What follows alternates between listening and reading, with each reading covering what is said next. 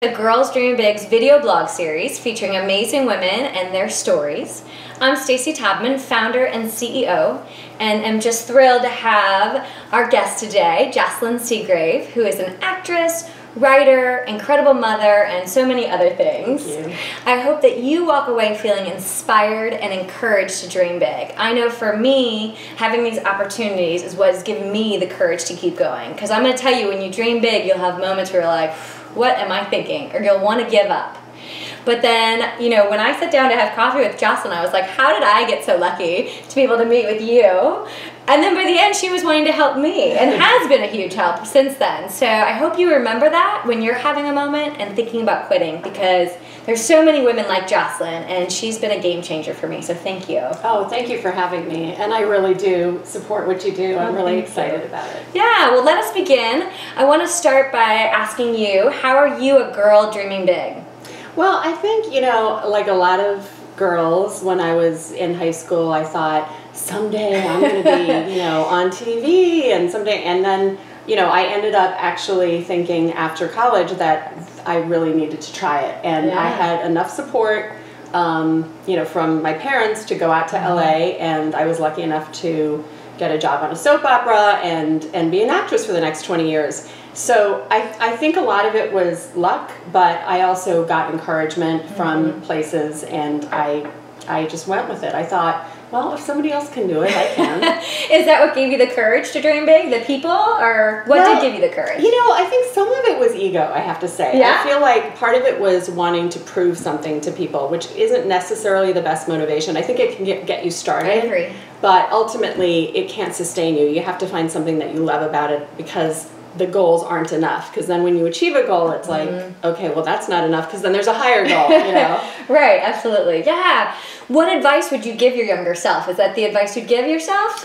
Well, definitely I would say to make the goals more long-term. I thought about the fact that for many years I was trying to get, you know, just 2 lines on a show, and then a guest star on a show, and then a series. And every time I accomplished one of those goals, you know, like I said, it kind of, you know, it felt like I was minimizing it, and then I'd expect to do more, which, you know, is great because it keeps driving you. But I realized that I was chasing this validation from the industry. I wanted them to prove that I was worthy of being hired, as opposed to thinking, what do I want to say? And if I had thought along those lines, I think I would have spent those 10 years making my own film and writing and producing and acting in my own film. so is that something you're pursuing now? Well, it's interesting. I am writing now full time, but I'm working on a novel, and it's I'm trying to get it published. And I feel so lucky to do it. But I do dream big, and I think about the film version for sure. Oh, okay. I don't know that I would direct it. But. Yeah, that's incredible. And I think it's awesome to celebrate our successes and talk about our wins. But I think it's just as important to talk about the times we've struggled, because I think so rarely we share that, and that's really part of the journey, is our struggles. So can you think of any time that you kind of struggled? And yeah, well, as an actress, you're always comparing yourself to other people, and it's rough. Growing up, in high school, I struggled socially and emotionally too, and I never would have been the likeliest person to end up, you know, in a TV career, and that didn't really come together till the end of college, or, you know. So I think what's one thing that's really important is I try as hard as I can not to compare my insides to other people's outsides. Oh, that's so good. It's so easy to look at other people and say, oh my God, they have it together and it's all perfect. And I feel like I'm not like that. Right, so my insides don't feel like they match that. But the truth is, now that I've gotten to know so many other actresses, I know that it's not true, and everybody is struggling. And if they're not struggling now, they will be struggling at another time. And so just to have compassion for that, and compassion for yourself, and know that you don't have to be there, you know, you just have to chip away. Yeah, and I think that's such a great message. That comparison piece, I think Brene Brown says it's the thief of joy. Yes. You know, it's hard to really own how we're feeling and feel great when we're comparing ourselves to somebody 2 steps ahead of us. Yes, exactly. So I really appreciate you sharing that. Yeah. Talking about struggle still, can you think about a time in Hollywood, or when you were an actress, where like being a woman kind of was tough? You know, it's hard because women have a certain privilege because, you know, they're sort of revered for their looks, and their image, but they're not really listened to. And my fear is that the stories that women want to tell are not being told. You know, we still have only like 19% producers and directors in Hollywood who are women, which is crazy. And I was thinking about how much that affects how we all see the world, because my daughter, when she was 8, was saying to me, what came before the first man? You know, we were talking about the presidents or something. What came before the first man? And I said, well, what makes you think it was a man that came first? Yeah, you know? exactly. I mean, this wasn't anything religious. It was just like, and she thought about it and she said, because I see all the statues. So she only sees statues of famous men.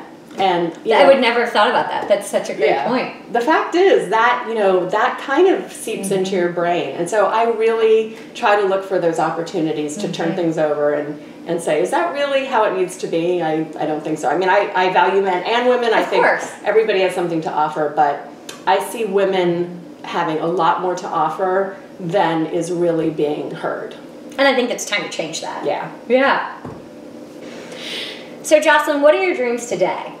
Well, I think, you know, I'm still working on the book and I'm still really pursuing that dream of getting my novel published. But today I focus a lot more on thinking about how to empower girls like my daughters. And that's why I love what you're doing with Girls Dreaming Big. I think it's so important, and I think there's so much opportunity to expand the amount of influence that girls and women have and the stories that they tell. And I just would like to see that happen. And so I'm trying to do that with various projects and through my work. And I think it's things like this. I think we don't share enough about our story. I think women coming together, just this collective energy, and can accomplish huge things. And the more we tell our story, the more girls can relate and say, she's not that different from me. Yeah. If she was able to be a really successful actress in Hollywood, I can too.